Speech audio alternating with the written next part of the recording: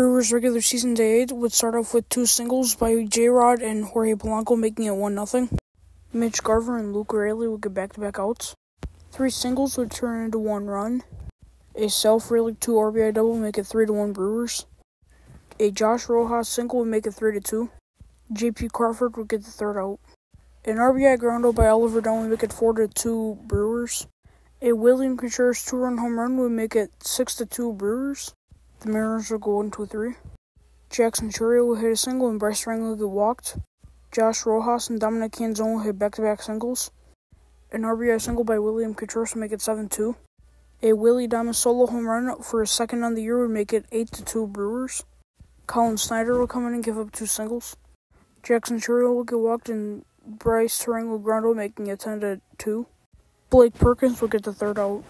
The Mariners would go 1-2-3. Then the Brewers will go 1-2-3. Mitch Garver will hit a single, then a 1-2-3. Brewers will go 1-2-3 again.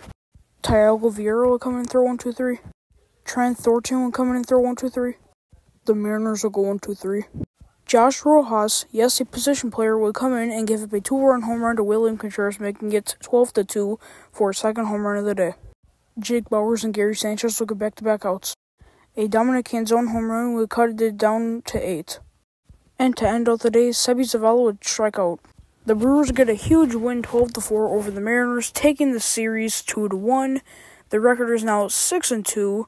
And lastly, the Brewers' respective Brewers player of the game goes to William Contreras, going 4 for 5.